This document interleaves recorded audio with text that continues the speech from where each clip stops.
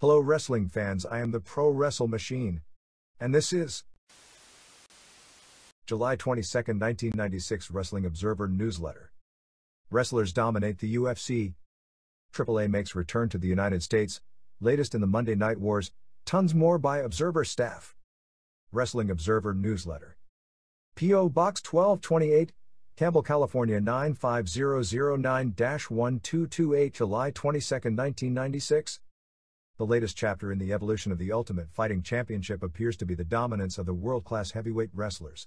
After Dan Severn captured both the Ultimate and followed it up in the controversial Superfight Championship match in May, a new wrestler, 31-year-old Mark Coleman of Columbus, Ohio, right out of U.S. Olympic team tryouts, was brought in basically to be the real test to find out just how tough Don Fry really is, and also to play out some behind-the-scenes revenge of sorts. Fry proved to be tough once again, but a lot more mortal than in his previous appearances. When matched up with Coleman in the UFC 10 championship match, he fell victim to what many felt would be his Achilles heel, so to speak, a bigger, more skilled and more powerful wrestler with a good enough takedown to neutralize his boxing skill. Coleman, with an announced 31-pound weight advantage which looked that if not more, and a higher level of wrestling skill, was able to take Fry down at will and give him a brutal pounding for most of the 11:36 before referee John McCarthy stopped the match, thereby earning first-timer Coleman the $50,000 first prize check. Coleman, a former wrestler at Miami of Ohio where he was a classmate of Brian Pillman, and Ohio State with 2 Pan Am Games gold medals and the 220-pounder on the 1992 U.S. Olympic freestyle team, trained for 1 month at the camp of Richard Hamilton, a professor of the martial arts from Grand Canyon University, whose camp has trained in the past both Severn for Ultimate and Fry for his tournament win in Puerto Rico. This gives Hamilton's camp 3 tournament winners in a row along with the most recent Superfight winner. Coleman was Hamilton's basic second choice as his camp's entrant to spoil Fry's party, as the two had a falling out before the Detroit pay-per-view as Hamilton reportedly didn't like Fry's training attitude. Hamilton had recruited Tom Erickson, the second-ranked super heavyweight in the U.S. behind Bruce Baumgartner, to go into UFC provided he didn't make the Olympic team. Erickson, as expected, lost to Baumgartner, but was injured in the process, and Hamilton instead brought Coleman, who placed 6th in the trials at 220 pounds, losing to Danny Chade, a former college teammate of Steve Williams, the eventual second-place finisher. Fry wound up not only losing, but being rushed to the hospital, largely due to exhaustion along with a fractured orbital bone near the eye socket. He was released later that evening. The one-sided pounding Fry, who had been basically untouched to that point in going 6-0 in UFC competition and was thought of by many as the new golden boy of the UFC in the wake of Ken Shamrock's loss to Severn, was a tribute to just how ferocious Coleman really was and just how much UFC is becoming more and more tailor-made for a world-class heavyweight wrestler who has enough training to avoid the fluke punch or a submission. UFC 10, on July 12 at the Bill Harris Arena on the Fairgrounds in Birmingham, Alabama, largely was considered a major success. The location was officially moved just 10 days before the show from its original site in Providence.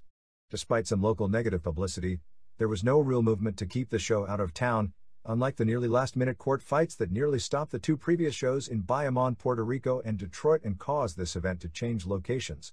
Even more encouraging was with tickets on sale for slightly more than 1 week, they were able to sell out to the tune of 4,300 fans. Tickets were scaled much lower than in other cities, from $50 down to $10 because locals in Birmingham had told Semaphore Entertainment Group officials that nobody would pay $50 in that city, although those ended up being the first tickets sold, despite competition in town of both pro wrestling in a better arena and a major concert. It's a virtual lock. UFC will return to Birmingham probably in 1997.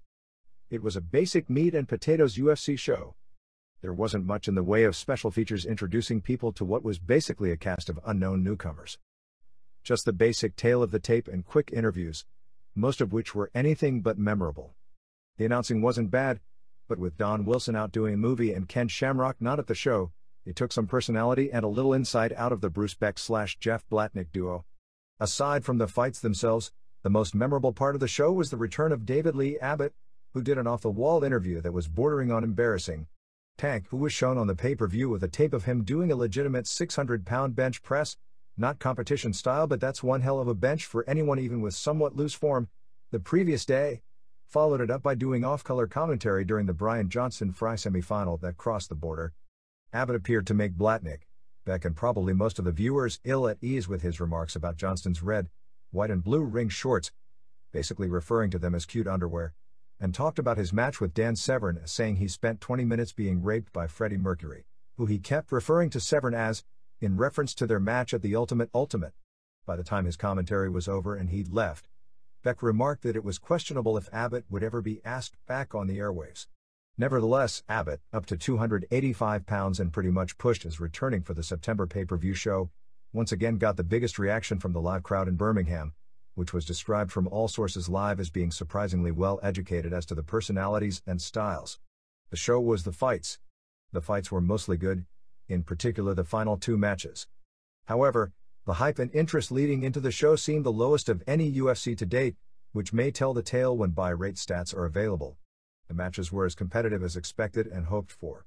For perhaps the first time in the history of UFC, the results were almost totally predictable with no real surprises.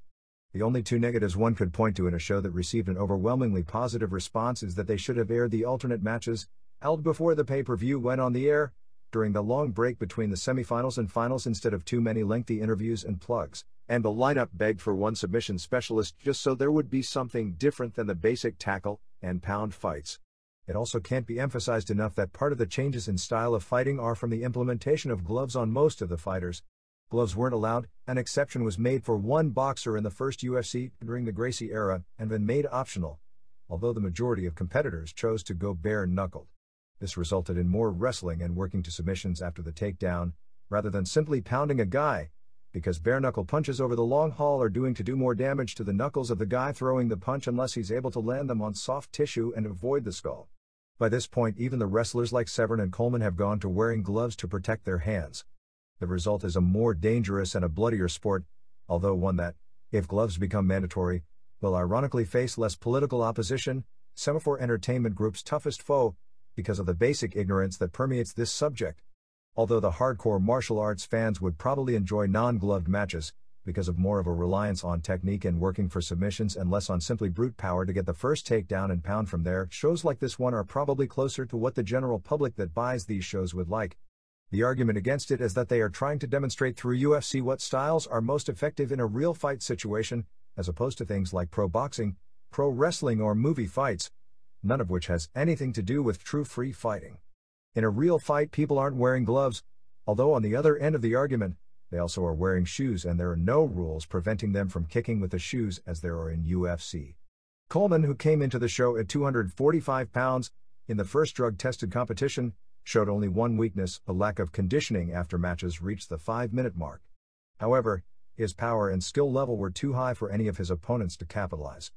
Dr. Richard Istrico, the UFC's regular physician and a member of the medical committee of the New York State Athletic Commission, implemented the first drug testing, similar to New York and Nevada rules in drug testing boxing, which means most notably no steroid testing, perhaps for fear of what would be found out, although there is discussion of including steroid testing in the future.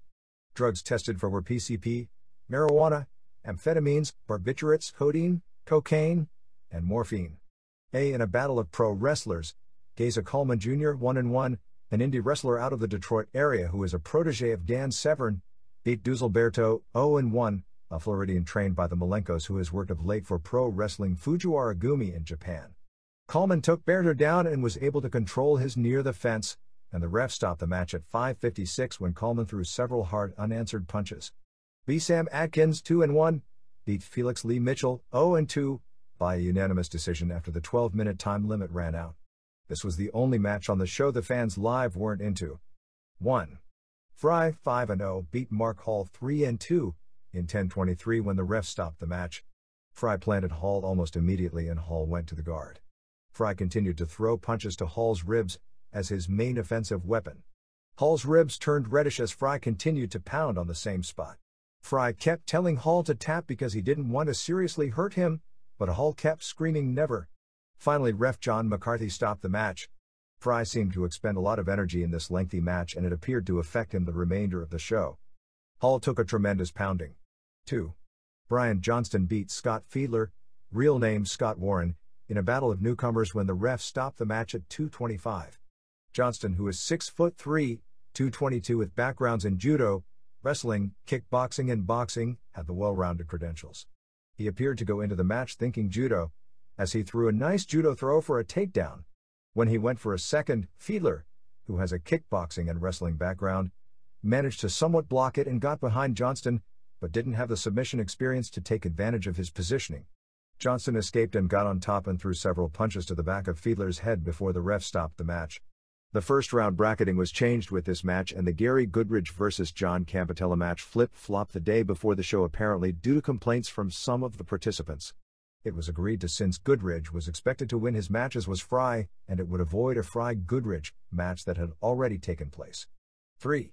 Coleman beat first-timer Moti Horenstein, a karate fighter with no ground experience. Horenstein was a late replacement for Kevin Jacob, who broke his hand while training. Coleman took him down and threw several hard-clean punches before the ref stopped it at 2:43. 4. Gary Goodridge, 3-2, beat first-timer John Campetella in 1:29. Campetella was billed at 5'9", 235, but was more like 5'6" with a thick powerlifter-type physique, so you had two powerful men against each other. Campetella got on top first, but Goodridge turned him and threw 4 hard punches to the face, and Campetella tapped out in 1:27. 5. Fry, 6-0, beat Johnston, 1-1, in the first semifinal, almost more notable for Tank Abbott on color. The two traded punches standing up, and the younger Johnston actually looked better, and it appeared a lot had been taken out of Fry in the first match. Finally, Fry got behind him and went for the ribs with punches and elbows. Fry got side control on the ground and threw an elbow to the head when Johnston, realizing his predicament, tapped out at 4:38. 6. Coleman, 2-0, beat Goodridge, 3-3, in a one-sided but heated match. Coleman immediately took Goodridge down and threw some headbutts. Goodridge made a great showing even though overmatched, as he used the cage to pull himself to his feet. Coleman was behind him as if he wanted to throw a suplex, but Goodridge kept his balance holding the fence. Coleman threw some devastating uppercuts and Goodridge was unable to land a strong elbow.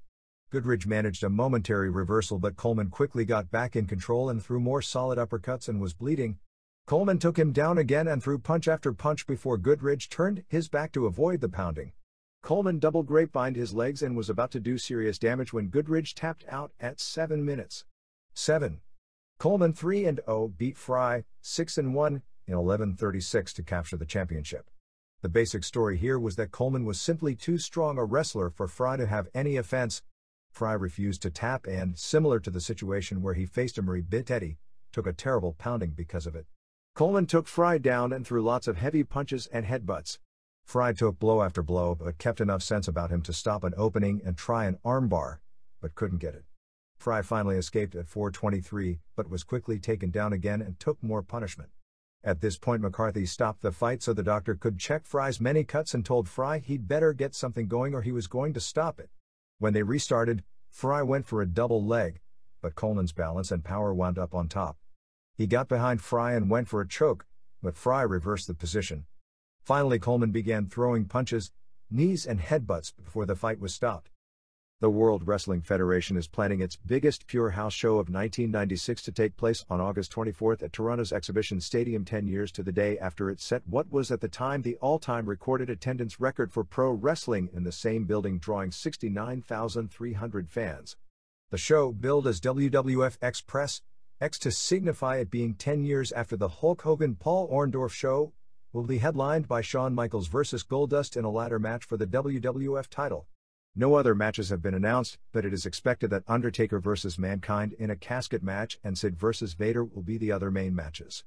It's a sold show as part of the CNE Fair in Toronto, similar to the Hogan-Orndorff match 10 years earlier, so it's expected to draw the largest crowd for pro wrestling in North America probably in several years. AAA made its return to the United States with house shows on July 12 at the Phoenix Celebrity Theater and July 13 at the Grand Olympic Auditorium in Los Angeles. Both shows did reasonably well considering the poor television penetration in each market, with the debut in Phoenix drawing 1,700 paying $18,600 and Los Angeles drawing 2,500 paying $48,000. The show in Phoenix was largely well received, as it nearly packed a 2,500-seat venue drawing the usual hot AAA audience, which created a strong atmosphere, and AAA will probably be returning as part of the local fair in September. Los Angeles was by far the weakest show AAA has put on in that market, both from a poor undercard with little in the way of wrestling, largely replaced by freeform sloppy brawling. The shows were also marred by several no-shows, two of them headliners Pero Aguayo and Cien Caras. Caras missed the show reportedly because his working papers had expired. Aguayo got in a dispute with Conan, who ran the tour, about the ECW/FMW-ish style of wrestling he's introduced to the Mexican audiences on his shows. In addition, Arguello would have missed Phoenix anyway because AAA had a television taping in his hometown of Zacatecas the same night which he headlined, and they were running a major angle with him at the show. There was an interview with Pierre Roth Jr. early in the show where he mentioned Arguello not being there, but I heard no mention of Caris not being there nor were refunds offered. The shows themselves were very similar to the Triple Mania in Chicago where the heels were put over in every match on the undercard, largely with screw job finishes, leading to the faces winning the main event lumberjack strap matches with Conan and Octagon beating Pierre Roth Jr. and Killer with lots of outside interference from the lumberjacks. The situation in Tijuana, where Conan remains in a promotional war with former teacher Rey Mysterio, Miguel Lopez, has gotten more interesting. Conan ran a show outdoors at the Bullfighting Arena on July 14, drawing approximately 6,500 fans, a figure that has to be impressive considering they seem to be running that city nearly every week. The previous show was 9 days earlier, which drew about 3,000. The next show is July 21st, and Mysterio is running the market regularly as well. The show plunged right into a dichotomy of fans' interest, creating a weird environment in the main event, a double chain match street fight with Rey Mysterio Jr. and Super Calo versus Psicosis and Damien. There is no doubt that the more violent style has helped at the gate, because they are running the market far too often with the same wrestlers and continuing to draw well, despite frequent location changes. However, once again, there were a lot of people walking out during the main event. Some of that could have been because the show lasted in excess of 5 hours, but the crowd was dead for a lot of the final 2 matches. The repeated cane shots and outside interference didn't draw anywhere near the heat that the traditional heel mannerisms with local undercard wrestlers had earlier in the show. Although the violence and gimmick matches appear to be drawing, particularly against the traditionalist group, which doesn't have nearly the star power that's down to about 450 to 600 per show using the top EMLL names, the crowd in many cases doesn't react to it as compared to traditional style. The main event featured basically none of the wrestling nor flying that these 4 have the ability to deliver, instead a myriad of table-breaking spots, outside interference and juice, and not even all that well executed. By the end of the match, a large percentage of the crowd was gone and many of those that stayed were unruly beyond belief, particularly considering the city has long had some of the best behaved but most heated crowds you'd find anywhere in the world. In the outdoor bullfighting arena with a dirt floor, fans were pelting the ring with dirt and pebbles, and throwing cup after cup of dirt to the point the police were called and they were chasing people down around the arena. The women valets, woman from WCW, who worked the entire tour managing Psicosis. There was a lot of talk that this would be the start of an angle that would end up with Ric Flair and Arnold Anderson coming to Tijuana, was nailed with one dirt bomb after another. Halloween, who did a lot of outside interference during the match, was clocked over the head by a fan with a chair and was knocked silly for about 20 minutes after the match. There were also 2 excellent angles in the main event. After Calo was KO'd when Psicosis gave him an Arabian moonsault while having him buried under chairs, it was 2 wrestlers in the ring and 4 wrestlers, Halloween and the Pandilleros, and 2 valets out of the ring, all against Mysterio Jr. Heavy Metal, a heel who didn't work the card because he's suspended, but was on the tour, did a run-in as Psicosis and Damien held Mysterio Jr. but instead of attacking Mysterio Jr., he attacked Psicosis and Damien, declaring that he started his career in Tijuana as Canelo Casas even though fans haven't always liked him when he wrestled people like Latin Lover, Santo and Jerry Estrada in the past. He always did it on his own and not 8-on-1. Mysterio Jr. came back from the dead and he and Metal cleaned house. While Metal carried Mysterio Jr. around on his shoulders to celebrate, he suddenly suplexed his backwards and put the boots to him, making it 9-on-1. Then Killer, in his costume, came to the ring to make it 10-on-1, but as Mysterio Jr. was being held, Killer attacked all the heels and pulled off his mask revealing Conan. The odds ended up too much for Conan as well, and finally at 22:09, Mysterio Jr. was pinned after being put through more chairs and tables. The fans were chanting for Arguello, who was there, to make the save, but apparently he wants no part of the shenanigans, and it was Octagon who made the last save with more cane shots. 2.5 stars. Overall, Tijuana was a decent show, with some good wrestling in the middle of the card, but too long, and all the shows relied far too much on mic work and gimmicks for heat, and had little in the way of lucha libre, and had horrible underneath matches. In the other results, 1. In a Four Corners Trios match, Los X-Men wound up winning over Los Pandilleros, Los Renegados, Genghis Khan and El Hijo del Enfermero and El Chacal, and Los Brujas in 2038. Terrible match because it was too unwieldy. Pandilleros are good workers but Brujas and Renegados looked awful. 1 star. 2. In a women's triangle match, La Sirenita came out the winner via DQ over Shitara and Natasha in 10:34. Shitara was pinned by Sirenita. Don Juan, a Los Angeles indie wrestler who was Sirenita's valet, decked Sirenita and began pounding on her until Pierre Roth Jr. ran in, teasing as if he was going to make the save for the Mexican girl who was wrestling the foreigner, but instead he also beat up Shitara.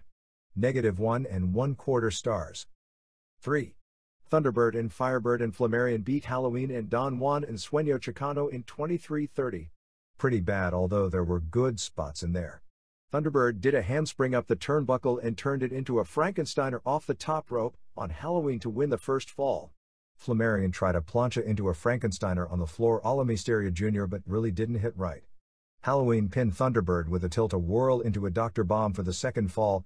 Third fall turned into a dive fest, ending with Thunderbird doing a shooting star plancha, but actually not turning all the way and nearly cracking his head on the ground.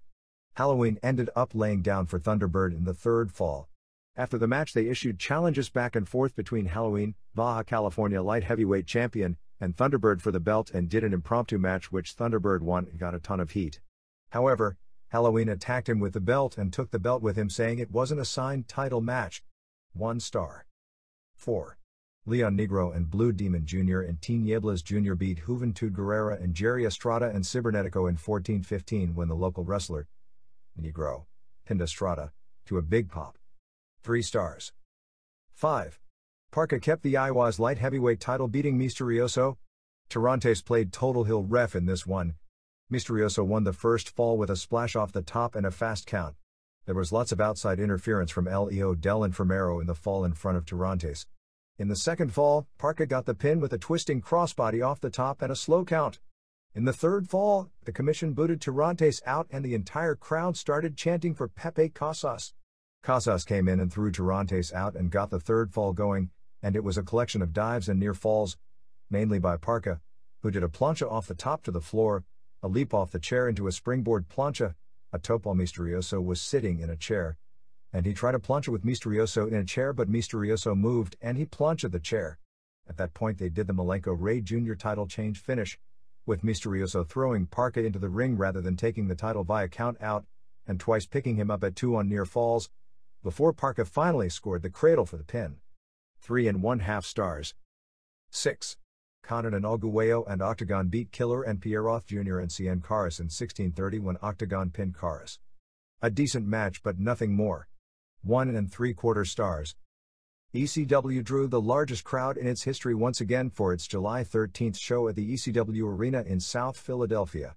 While no real figures are or will be available, the crowd was said to be larger than for the show 3 weeks earlier, which had set what at the time was the company's record. The last crowd was estimated at between 1,200 and 1,550, and at this show there was literally almost no walking space available in the tiny building because fans were so packed in. Getting real crowds for ECW Arena is basically impossible as based on pressure from outside sources. The State Athletic Commission won't release figures for ECW shows, although when figures were available they were always significantly lower than estimates elsewhere. In some cases figures were so much lower that it was clear those figures couldn't have been accurate, as few months ago for a packed house show, we received a figure from the commission that the paid crowd was in the 400s, and it is pretty well known the ECW shows aren't significantly papered. Crowd estimates from various attendees at the July 13th show ranged from 1,300 to the figure of 1,700 claimed, with most estimates in between. The show was said to have been among the best in company history when it came to crowd reactions, as every storyline got a huge response and there were standing ovations at the end of several matches. The highlight match, said to be one of the better matches in company history, was a Four Corners match for the ECW TV title with Chris Jericho, Pitbull No. 2, Shane Douglas and 2 Cold Scorpio. It wound up with Douglas versus Pitbull. As Pitbull had Douglas pinned, Francine turned on Pitbull, then pulled off her skirt to reveal panties that had franchise written on them. Pitbull No. 1 came out and it wound up with Francine being super bombed through a table. After that point Douglas and Pitbull traded near falls before Douglas won the title clean with a belly-to-belly suplex in a match that lasted more than 30 minutes. The main event on the show was a bout with Sandman and Raven in a cage, Brian Lee and Tommy Dreamer brawling all over the place, and Terry Gordy and Stevie Richards battling over who could get in the cage first to make it a 2-on-1. In a bloodbath, it wound up with Raven being handcuffed with his hands spread as if he were being crucified. to repeat the spot from last year that is in the show's openings where Dreamer destroys him with a chair. At this point, Dreamer had a chair and Sandman, who was noticeably bothered by his bad knee, which he seems to blow out doing minor things on a weekly basis because he isn't taking time off to rest it, at his cane, but Sandman's son Tyler jumped in front of Raven and spread his arms. Sandman stopped in his tracks, but Dreamer still wanted to swing the chair and Sandman and Dreamer argued over that spot. Later in the match was a spot where 3 tables were set up on top of each other outside the ring. Dreamer was sitting on the top of the cage and Lee was standing inside the cage on the top rope and basically shoved Dreamer off. It was supposed to be a choke slam but really didn't come off as one, and Dreamer for the second show in a row took the bump through 3 tables. The match ended with Sandman pinning Raven, which no doubt will lead to title matches down the line. Among the other show highlights was the return of 911 and the debuts of Tarzan Goto and Louis Spicolli. We don't have complete details as to the behind the scenes of the 911 deal, although apparently it was a twofold deal. After 911 had refused to do Paul Heyman's original plan several months ago to put Taz over as a giant killer, which ended with him leaving the promotion, and the Paul Verlaine situation backfired, Heyman finally got the deal done. As Joel Gertner was doing a heel ring announcer bit, 911's music played and he came out and choke-slammed Gertner. He then choke-slammed Taz, who was in the ring with Bill Alfonso as part of the angle. As he went for Alfonso, Taz popped up from 911's trademark spot, suplexed him on his head and choked him out. In post-show interviews, Brian Lee did an interview basically saying that he was the king of the choke slams, so it's not clear whether 911 was brought in for the one shot and came in simply to keep the contract supplying the rings for ECW, or if he's back and had to do this angle as a punishment to get his job back. Goto, from IWA in Japan, which ECW is running 2 shows in conjunction with on August 10th and August 11th in Yokohama and Tokyo respectively, beat Axel Rotten both on July 12th in Allentown and again at the arena, largely for Japanese photo ops. Goto is an ECW-style brawler, but really didn't get over that big in either city. Spicolli was said to have surprised everyone having a strong match with Sabu, although they were said to have went too long and Sabu appeared to have missed his planned finisher. The highlight of that match was Sabu moonsaulting off the top rope outside the ring and sending Spicolli through a table. Matthew Annis, the 13-year-old grandson of Stu and Helen Hart, passed away just after midnight on Sunday at Calgary Children's Hospital after an 11-day ordeal. Annis, the son of Stu and Helen's daughter Georgia and BJ Annis, a former Stampede wrestler, 1985 to 1986, and bodybuilder/gym owner in the Calgary area, had fallen into unconsciousness on July 4th with a disease called streptococcus, which ate away at his internal organs and caused almost all his vital system to shut down as he went into toxic shock syndrome.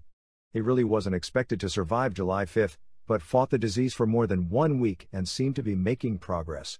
He'd been on life support since that time, on kidney dialysis and a respirator with his heart being the only organ working, and most of the family had been almost constantly in the hospital hoping and praying. Bret Hart rushed back from an anniversary weekend with his wife Owen Hart, and Davey Boy Smith were given the weekends off by the WWF. All spent much time talking with him about things like current WWF angles and the Ultimate Warrior situation, and his blood pressure, which was weak, seemed to pick up when Bret and Owen talked wrestling with him and Bret talked about coming back to the ring. Bret went on the WWF's Company Fans Cruise and Owen and Smith returned to work on July 11th, and while all were gone, they got the news. Annis appeared to have been improving on Saturday, and they wanted to take him off some of his life support systems so they could perform a series of needed operations, but after beginning the process, he relapsed on Sunday morning. Eventually his lung collapsed and his heart stopped and he died from cardiac arrest. Annis was a huge wrestling fan who idolized Bret, Owen and Davey and was already training to form a second-generation British Bulldogs tag team with his younger cousin Harry, the son of Davey and Diana. The two were scheduled to wrestle in tag team matches along with Matthew's older brother Ted and a family friend for the 3rd year in a row as part of the annual Stampede Wrestling card at the Rockyford Rodeo near Calgary on July 20th and July 21st.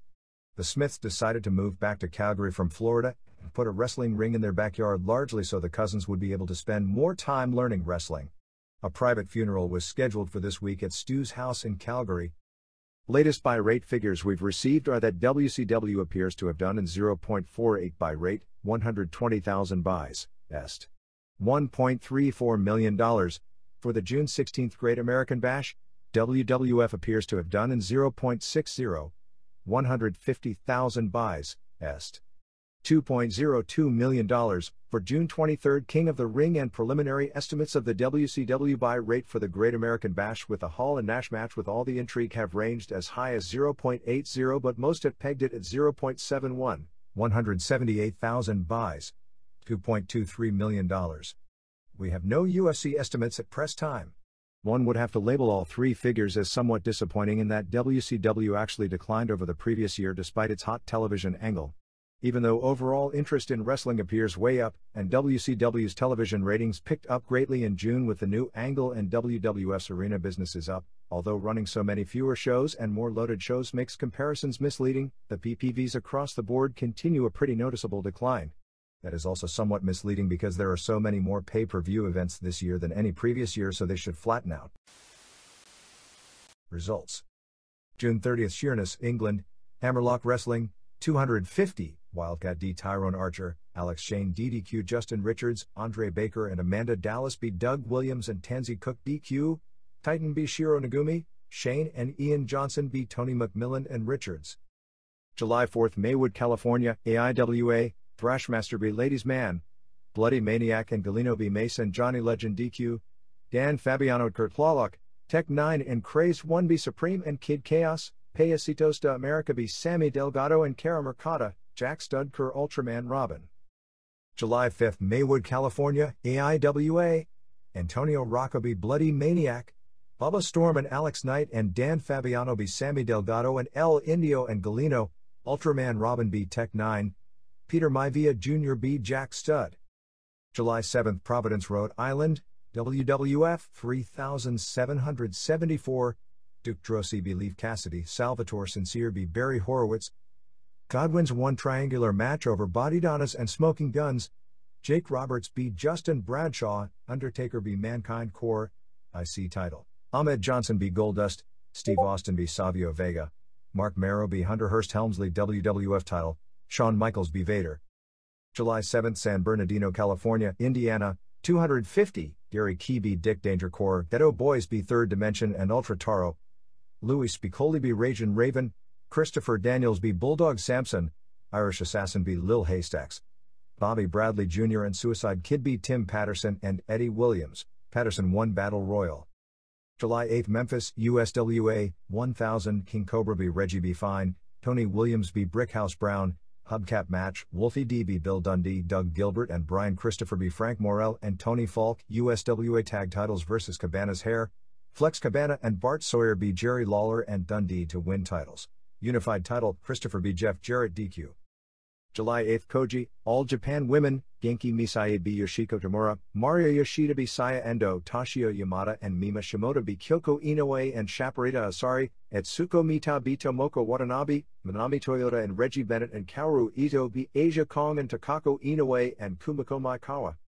July 8th, Rochester, Minnesota, AWA, 650, Sam Houston B. J.B. Trask, Johnny Stewart B. Twin Turbo, Nails DDQ Charlie Norris.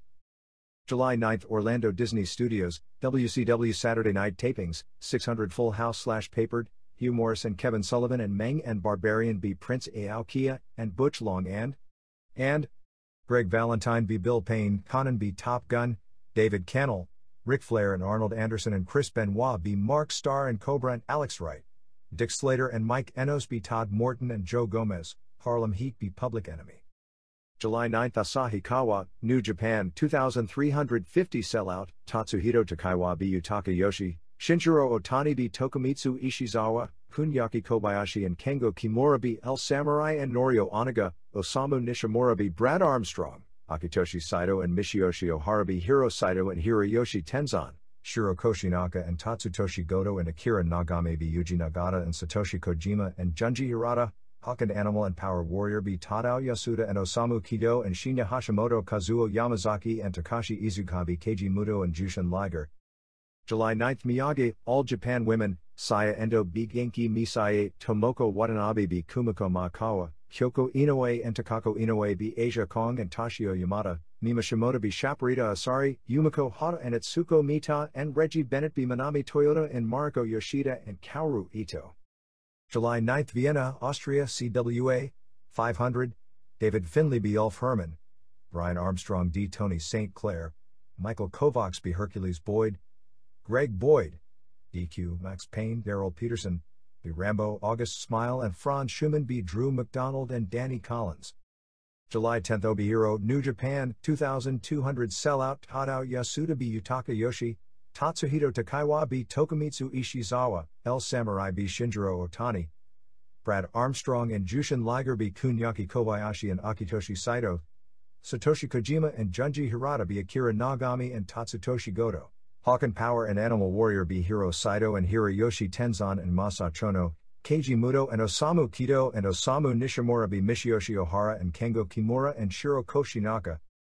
July 10th Greenville, South Carolina, Southern Championship Wrestling, 212, Mickey Free be JW Steel, SWAT be Ricky Regal, Cruiser Lewis be Freedom Fighter, Butcher Blackwell be Johnny Dollar, JJ Justice NC Nightmare, Jake Mulligan and Desperado be Wahoo McDaniel and Ricky McDaniel.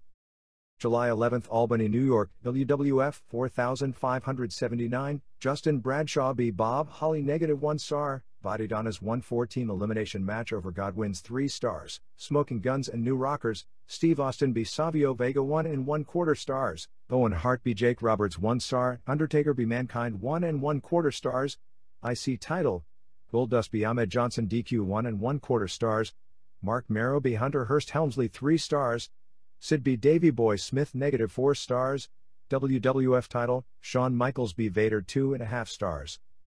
July 11th Orlando Disney Studios, WCW Worldwide Tapings 450 Full House / All Freebies, Scott Norton be Todd Morton, Alex Wright be Buddy Valentine, Billy Kidman be Psychosis, Steve Regal and David Taylor be Steve and Scott Armstrong, Chris Benoit be Eddie Guerrero, Dick Slater and Mike Enos be Mike Wenner and Mark Starr, Gambler be Chad Brock, Leprechaun, Wayne Bruce aka Buddy Lee Parker, be Joe Gomez, Craig Pittman be Gambler, Norton be Manny Fernandez, Not Original, Dean Malenko be Kidman, Conan be Kurosawa, Arnold Anderson and Benoit be Jim Powers and Gomez, Leprechaun be Brock, Eddie Guerrero and Chavo Guerrero Jr. be High Voltage, Kevin Sullivan be Brock, Ice Train be Max, Big Bubba be Chip Minton, Eek be Slater and Enos, Jim Duggan be Buddy Valentine, John Tenta be Cuban Assassin, Aokia be Fernandez.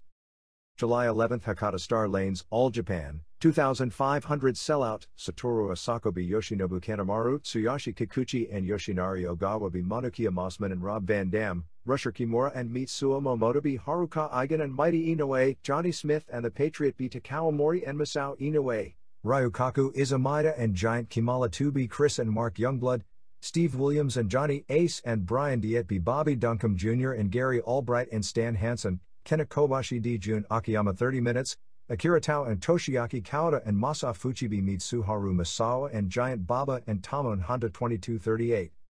July 11th Kushiro, New Japan, 2000, Shinjiro Otani be Yutaka Yoshi, Michiyoshi Ohara and Kengo Kimura be Tatsuhito Takaiwa and Tadao Yasuda, Hiro Saito be Yuji Nagata, Jushin Liger and El Samurai be Brad Armstrong and Norio Onaga, Kazuo Yamazaki and Takashi Iizuka be Tokumitsu Ishizawa and Osamu Kido, Masa Chono and Hiroyoshi Tenzan be Kunyaki Kobayashi and Akitoshi Saito, Hawk and Animal and Power Warrior be Masa Saito and Keiji Muto and Satoshi Kojima, Akira Nagami and Tatsutoshi Goto and Shiro Koshinaka be Shinya Hashimoto and Osamu Nishimura and Junji Hirata. July 12, Worcester, Massachusetts, WWF 4556, Justin Bradshaw be Bob Holly Dud, bodied on his 114 elimination match over Godwin's, Smoking Guns and New Rockers 3 stars, Steve Austin be Savio Vega 3 1/4 stars, Owen Hart be Jake Roberts 1/2 of 1 star, Undertaker be Mankind 2 stars, IC title, Goldust be Ahmed Johnson DQ 3/4 of a star, Mark Marrow be Hunter Hearst Helmsley 1 3/4 stars, Sid be Davey Boy Smith 1 star, WWF title, Shawn Michaels be Vader 1 1/2 star. July 12th Doritz Kitami, New Japan, 1,800, Akitoshi Saito be Tokumitsu Ishizawa, Tatsuhito Takaiwa be Norio Onaga, Akira Nagami be El Samurai, Osamu Kido be Brad Armstrong, Shinjiro Otani and Tadao Yasuda be Kunyaki Kobayashi and Kengo Kimura, Shiro Koshinaka, and Tatsutoshi Goto and Michiyoshi Ohara be Satoshi Kojima and Jushin Liger and Keiji Muto, Hawk and Animal and Power Warrior be Osamu Nishimura and Junji Hirata and Shinya Hashimoto, Yuji Nagata and Takashi Iizuka and Kazuo Yamazaki be Hiro Saito and Masa Chono, and Hiroyoshi Tenzan. July 12, Asato All Japan 1400. Rob Van Dam beat Satoru Asako, Chris and Mark Youngblood beat Tsuyoshi Kikuchi and Kentaro Shiga, The Patriot beat Monokia Mossman, Mighty Inoue and Haruka Eigen and Masa Fuchibi meet Suo Momoda and Giant Baba and Rusher Kimura. Giant Kimala 2 and Ryukaku Izumida beat Masao Inoue and Yoshinari Ogawa, Gary Albright and Johnny Smith beat Tamon Honda and Takao Mori. Toshiaki Kawada and Akira Tabi Stan Hansen and Bobby Duncombe Jr. meet Suharu Misawa and Kenta Kobashi and Jun Akiyama beat Steve Williams and Johnny Ace and Brian Diet. July 12, Allentown, Pennsylvania, ECW 900. Taz beat Mikey Whipwreck, Luis Piccoli beat El Puerto Ricano, Tarzan Goto beat Axel Rotten, ECW TV title Chris Jericho d Shane Douglas, Samoan Gangsta Tribe NC Big Dick Dudley and Bubba Ray Dudley, Bad Crew beat Havoc Incorporated, Sandman beat Blue Dust, Rick Heffron aka Blue Meanie, Sabu beat Hack Myers, Too Cold Scorpio beat Pit Bull No. 2, ECW tag titles, Eliminators beat Gangstas, Terry Gordy and Tommy Dreamer beat Raven and Brian Lee. July 12, Phoenix, Arizona, AAA 1700, Natasha won triangle match over Shitara and La Sirenita 1 3/4 stars, Cibernetico and Damien and Halloween beat Blue Demon Jr. and Teen Yebles Jr. and Mascara Sagrada Jr. 2 3/4 stars, Mexican welterweight title Psicosis beat Rey Mysterio Jr. 2 1/4 stars, Juventud Guerrera and Jerry Estrada and Heavy Metal beat La Parca and Super Calo and Mascara Sagrada DQ 3 1/4 stars, Lumberjack strap match, Conan and Octagon beat Pierre Roth Jr. and Killer 3 1/2 stars. July 12, Zacatecas AAA Mascarada Sagrada Jr. and Super Muñequito beat Espectritos 1 2, Lumberjack strap match, Mascara Sagrada Jr. and Ora Jr. and El Mexicano NC Caras La Momia and Payaso Amarillo and Super Muñeco Pero Aguayo and Ultimo Dragon and Latin Lover beat Los Villanos DQ. July 12, Brighton, Tennessee, American Wrestling Alliance, Todd Johnson beat Ripley Prim, Blade Boudreaux beat JT Storm, Ty Dalton beat Pete Madden, David Denton and Romeo Valentine beat Tim White and Boudreaux, Big Ben beat Motley Cruz, Eric King beat Kaleidoscope Kid, Bill Rush, Terry Golden beat Danny B. Good. July 12, Rossville, Georgia, TWA, Rick Justice beat Dragon Master No. 1, Scott James beat Dragon Master No. 2, Cyberteam 5000 beat Michael Collins and Outpatient, Keith and John and Ken Arden beat Woody Woodchuck and Randy Watkins and Pulpwood, Chuck Colt beat Joel Travis.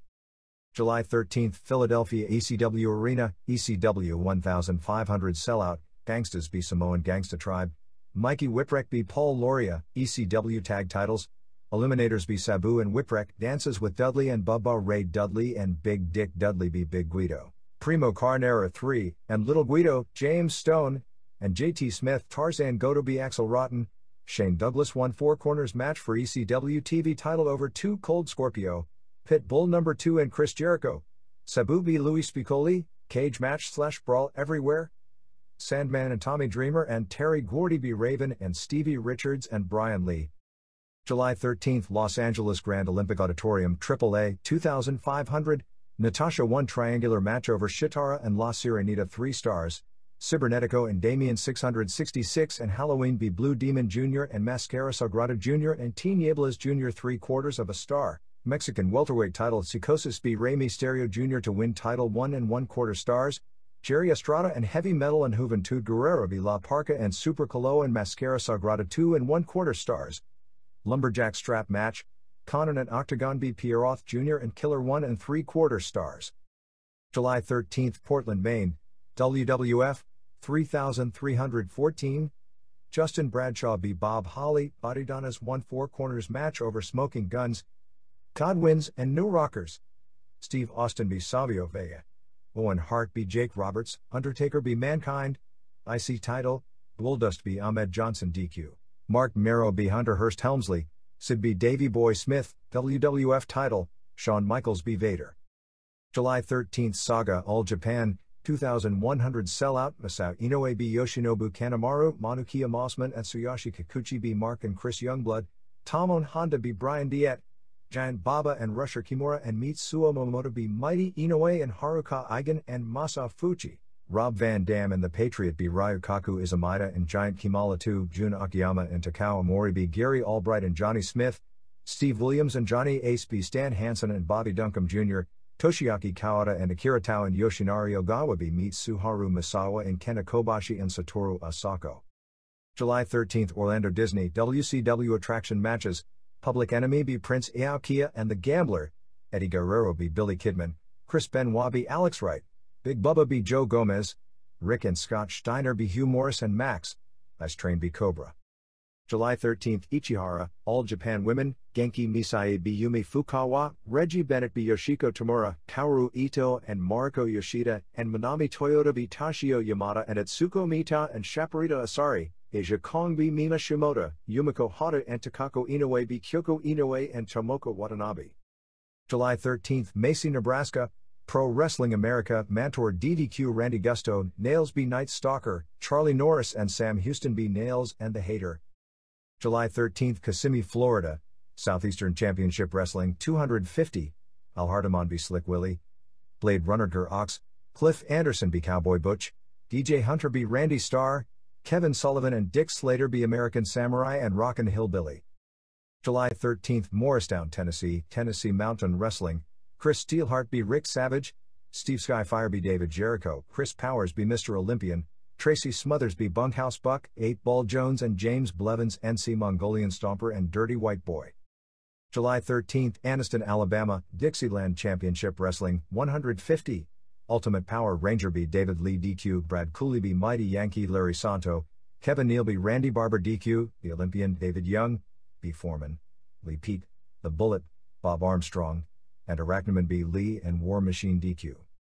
July 13th Southern Pines, North Carolina, New Frontier Wrestling Alliance 100, Dynamo Kid and Wolverine b Grave Robber and Big Fist Brawler, TC Flexer b Devastator, High Voltage b Champagne, Carolina Warrior b Simba, Punisher b Colt Justice, Ethan Storm and Siwachi. July 14th Kaitamizawa, New Japan 1800, Kunyaki Kobayashi and Akitoshi Saito b Yutaka Yoshi and Tatsuhito Takaiwa, Osamu Kido b Tadao Yasuda, El Samurai b Norio Onaga, Brad Armstrong and Jushin Liger b Tokumitsu Ishizawa and Shinjiro Otani, Akira Nagami and Shiro Koshinaka b Yuji Nagata and Junji Hirata, Hawk and Animal and Power Warrior b Michiyoshi Ohara and Tatsutoshi Goto and Kengo Kimura, Takashi Izuka and Kazuo Yamazaki b Osamu Nishimura and Shinya Hashimoto, Satoshi Kojima and Keiji Muto and Riki Chashu b Hiro Saito and Hiroyoshi Tenzan, and Masa Saito.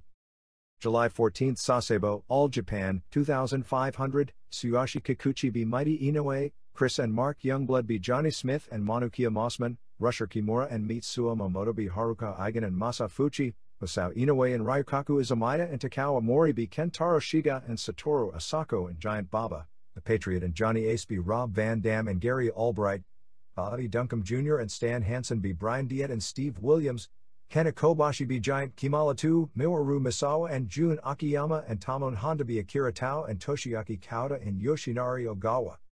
July 14th Orlando Disney, WCW Attraction Matches, Steve Regal and David Taylor b Chad Brock and Chavo Guerrero Jr., Diamond Dallas Page b Disco Inferno, Harlem Heat b High Voltage, Eddie Guerrero b Bobby Eaton, Mike Ennis and Dick Slater b American Males, Scott Norton b Bobby Walker. July 14th Tokyo Korakuen Hall, All Japan Women, 1850 Sellout, Takahashi D Nakanishi, Genki Misae and Atsuko Mita b Mariko Yoshida and Yumi Fukawa, Takako Inoue b Tomoko Watanabe, Mima Shimoda b Kaoru Ito, Reggie Bennett b Tashio Yamada, Takahashi b Thundercrack, Shaparita Asari and Kyoko Inoue b Yoshiko Tamura and Manami Toyota, Yumiko Hata b Asia Kong. July 14th Tokyo Korakuen Hall, Martial Arts Festival, 1800 Sellout, Satoshi Yoniyama b Pequeno Guerrero, Tiger Mask and Grand Hamada b Great Sasuke and Naohiro Hoshikawa, Koji Kiao b Glenn Jacobs, Isaac Yonkem. July 14th Cookeville, Tennessee, USWA, Flex Cabana b Leon Downs, Bart Sawyer b Tony Falk, Miss Texas b Farron Square, Wolfie D b Bill Dundee, Unified Title, Doug Gilbert b Jeff Jarrett DQ. July 14th Detroit, Insane Championship Wrestling, Rhino Richards b Pierre Francois, Brian Fury b Alex Machine, Loco Twister Tornado b Christian Cage DQ, Killer Canarick and Gypsy b Blacksmith and Briar Wellington and Rob Avram, Rick Matrix b Dirty Tex, Headbangers b Sex and Violence. July 15th Orlando Disney Studios, WCW Monday Nitro Tapings 450 Full House / All Freebies, Rick and Scott Steiner b Scott Norton and Ice Train 2 stars, Dean Malenko b Billy Kidman 3¼ stars, WCW Tag Titles, Harlem Heat b Dick Slater and Mike Ennis 1/2 of 1 star, Medusa B. Malia Hasaka 1 1/2 star, Meng B. Arnold Anderson dud, Eddie Guerrero B. Chris Benoit Core 3 1/2 stars, WCW TV title, Lex Luger and C. Big Bubba dud. July 15, Tsujo, All Japan, 2100 Satoru Asako B. Yoshinobu Kanemaru, Bobby Duncombe Jr. B. Masao Inoue, Tsuyoshi Kikuchi and Yoshinari Ogawa B. Chris and Mark Youngblood, Mighty Inoue and Haruka Eigen and Masafuchi B. Giant Baba and Rusher Kimura and Mitsuo Momota, Patriot and Johnny Ace B. Tamon Honda and Takawa Mori, Toshiaki Kawada and Akira Taube Steve Williams and Monokia Mossman, Mitsuharu Misawa and Kena Kobashi and Jun Akiyama B. Stan Hansen and Gary Albright and Johnny Smith. July 16, Sapporo Nakajima Sports Center, New Japan, 6,400 sellout, Akitoshi Saito and Akira Nagami and Kengo Kimura B. Yutaka Yoshi and Yuji Nagata and Junji Hirata, Osamu Kido B. Brad Armstrong, Satoshi Kojima and Osamu Nishimura B. Michiyoshi Ohara and Tatsutoshi Goto, Jushin Liger and Norio Onaga and El Samurai B. Tatsuhito Takaiwa and Shinjiro Otani and Tokumitsu Ishizawa, Ric Flair B. Randy Savage, Sting and Great Muta B. Road Warriors, Shinya Hashimoto and Riki Chashu B. Tatsumi Fujinami and Shiro Koshinaka, WCW title, The Giant B. Power Warrior, Kensuke Sasaki, IWGP Tag title, Masa Chono and Hiroyoshi Tenzan B. Kazuo Yamazaki and Takashi Iizuka to win titles. Special thanks to Richard Riegler, Eddie Sharkey, Ron Lemieux, Etta Hearns, Greg John, Peggy Watkins, Dan Paris, Louis Crane, Dan Curtis, Marv Rubin, Georgianne Macropolis, Dominic Valenti, David Milliken, Joel Lerman, Tim Wright, Jerry Lane, Steve Dr. Lucha Sims, Jesse Money, Joseph Mangiaracina Jr., Jacob Gilbert, Dean Ice, Billy Anderson, Frank Mott, Greg Klein. Japanese Television Rundown. June 23, All Japan. 1. Baba and Tsuruta and Ogawa beat Izumida and Amori and Honda when Tsuruta pinned Izumida with a back suplex. Basic comedy match. Dud. 2. Albright and Kimala 2 beat Kobashi and Mossman. The match was real good when Albright was in against either foe. Mossman and Albright have really improved as pro wrestlers over the past 6 months. The match went downhill when Kimala 2 was in, but overall he was okay. Mossman is going to be a superstar someday, and that day may be fairly soon. There was a huge pop when Mossman gave 2 a moonsault off the middle rope because people thought it might be an upset. Finally 2 pinned Mossman with a splash off the top rope. 3 1/4 stars. June 30th, All Japan.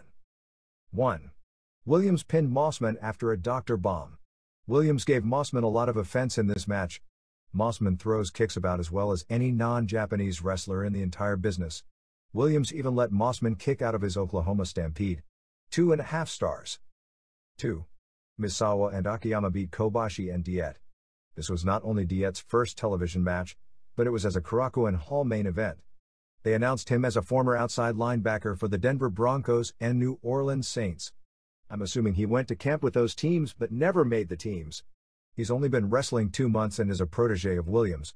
He's got height with a live build, kind of like a taller Joel Deaton, but it was way too early for him to be in a main event.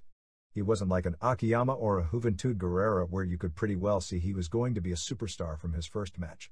He's probably better than McMichael as a technician but doesn't have McMichael's ring personality, although in this promotion that really wouldn't mean much anyway. They are having him do basically a combination Niagara driver and diesel jackknife as a finisher, but he screwed it up badly 3 times as he couldn't get Akiyama on his shoulders. Once he couldn't get him up, another time he collapsed with him on his shoulders, and a third time he clumsily got him in the position. Finally Akiyama pinned Diet after 2 exploiter suplexes. The other 3 were all excellent. 2 3/4 stars. EMLL. Don't have much in the way of news, but the biggest matches of the past week were a hair versus hair match with La Fiera vs. Cajos on July 9th at Arena Coliseo, and the main show of the week on July 12th at Arena Mexico was headlined by Rayo de Jalisco Jr. and Atlantis and Elio del Santo vs. Canek and Apollo Dantes and Negro Casas, which was done to set up a tag title match. Plus Lizmark and Shocker and Bronco vs. El Satanico and Bestia Salvaje and Black Warrior to set up Black Warrior vs. Bronco in a masked vs. masked match. The July 19th Arena Mexico show is headlined by Rayo and Atlantis defending the CMLL tag titles against Canek and Dantes and the Warrior Bronco mask match along with Vampiro and Mascara Sagrada and Dos Caras vs. Mascara Año 2000 and Universo 2000 and Mano Negra, and the EMLL return of Martha Villalobos jumping from AAA. Satanico defends the CMLL middleweight title against Lismark on July 21 at Arena Coliseo. AAA. The major show of the week was July 12 in Zacatecas, with them attempting to repeat the angle that put business over the top last year, Pero Aguayo getting busted open with a beer bottle. This time it was Villano 3 who did the honors. Pero Aguayo Jr., who has been out of action since December since his father wanted him to put on more weight before returning, pretty much made his return doing a run-in after the angle. Super Muñeco, who is a full-fledged heel now, turned on Mini Super Muñequito in the undercard. Mascarita Sagrada Jr. did the move of the show, a Hector Garza corkscrew plancha from the top rope to the floor, made more amazing since he can't be 3 feet tall. Title situation this week was really strange. In both Phoenix and Los Angeles, Rey Mysterio Jr. went into the ring with the Mexican welterweight title and in both cities lost it in 2 straight falls to Psicosis in matches that were major disappointments. Both guys were banged up, particularly their knees, from all the hot moves they had done for WCW, and Mysterio Jr. had to save himself with Triple Mania and the War Sumo Hall dates upcoming.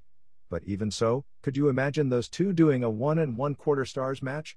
In Tijuana, La Parka came to the ring with the IWAS heavyweight title belt, which Conan holds, but they billed it as a light heavyweight title match, which Damian last held only a few weeks ago, and retained it, beating Misterioso in a very good match that went about 25 minutes and had near falls and topes galore in the third fall. Parka was the star of the show. WCW decided against using Parka because they felt American fans wouldn't like his costume or his comedy, but invited him to come in sans both, and he didn't want to do so. It appears right now they've learned from some of the smaller US offices to just bill whomever is whatever champion and throw a belt on him for the house shows. The undercard saw women's triangular matches with Shitara, Natasha and La Sirenita that can be best described as among the worst matches ever. In more ECW type stuff, Pierroth Jr. ended up slapping, punching and kicking Sirenita after the matches. There was one impressive newcomer called Bad Blood, a skinny manager who was very active around ringside and took some great bumps. Real name BJ Darden from San Pedro, California, 22. All Japan. Basically an eventful week leading up to the Budokan show. The only major card of the week was July 11th in Hakata Star Lanes before a sellout 2,500 with a somewhat unique main event where Toshiaki Kawada and Akira Tao and Masa Fuchi beat Giant Baba, and Mitsuharu Misawa and Talon Honda when Tao pinned Honda, and Kenta Kobashi went to a 30-minute draw against Jun Akiyama. July 7th TV show did a 1.8 rating. New Japan. The first of the 2 nights in Sapporo on July 16th drew a sellout 6,400 fans with Ric Flair, Randy Savage, Sting and the Giant from WCW on the card. Giant retained the WCW title, pinning Power Warrior, Kensuke Sasaki, with a choke slam in 4:53 in a match fans got into. It must have looked like quite a size difference because without anything in his boots, Power is legitimately around 5'7". Sting teamed with Great Muta to beat the Road Warriors when Muta pinned Hawk. It was the first loss for the Road Warriors, who had worked 6 mans with Power Warrior thus far in the tour. Since they were building to a Shinya Hashimoto IWGP title defense on July 17th against Ric Flair, it meant that Flair had to go over on Randy Savage, which he did in 11:27. The only report we got is the crowd was dead for this match as the Sapporo fans weren't into the guys working American style. The main event on the show saw Masa Chono and Hiroyoshi Tenzan capture the IWGP Tag Team titles, beating Kazuo Yamazaki and Takashi Iizuka, who had held the titles only 5 weeks, when Chono used the SDF on Iizuka in 22-17. Yamazaki missed part of the tour with an injury and Chono and Tenzan mainly worked him over during the match. The other top match on the show was Hashimoto and Riki Choshu beat Tatsumi Fujinami and Shiro Koshinaka when Hashimoto pinned Fujinami with a high-angle DDT in 10:35. The July 17th show, besides Hashimoto vs. Flair, had Giant vs. Sting and Savage vs. Jushin Liger, so Savage could split matches on the tour. The rest of the tour had nothing really special and nothing special crowds either. The final wrestler in the junior heavyweight tournament at G1 still hasn't been announced.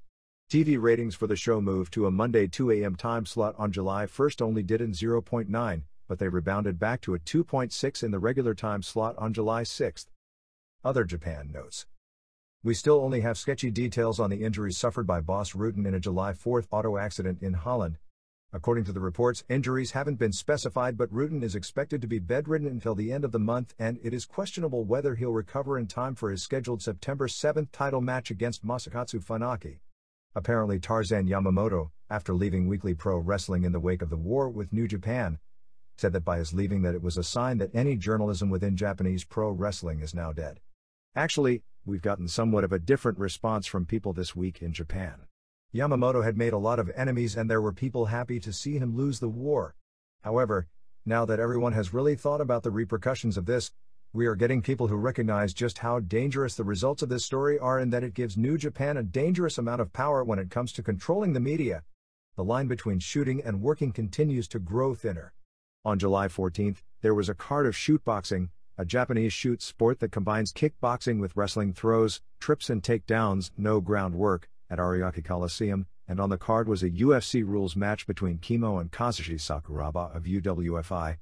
Kimo won the match in 4:20 with a shoulder submission.